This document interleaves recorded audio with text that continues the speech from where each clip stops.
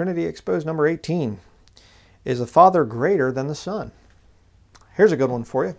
Oh, there are three persons in the Godhead, but they're just one God. So then, are they separate gods, or how does that work? What do you do with this verse? John chapter 14, verse 28. Ye have heard how I said unto you, I go away and come again unto you. If ye loved me, ye would rejoice, because I said, I go unto the Father, for my Father is greater than I. Uh-oh.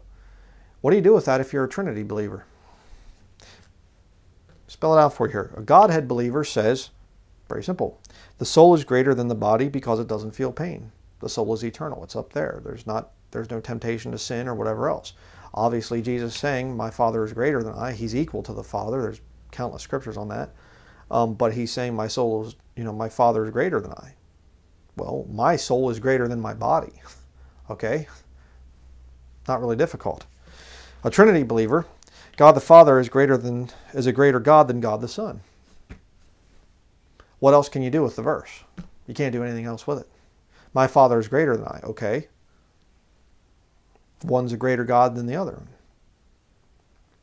How's that work out? It's kind of a problem, isn't it?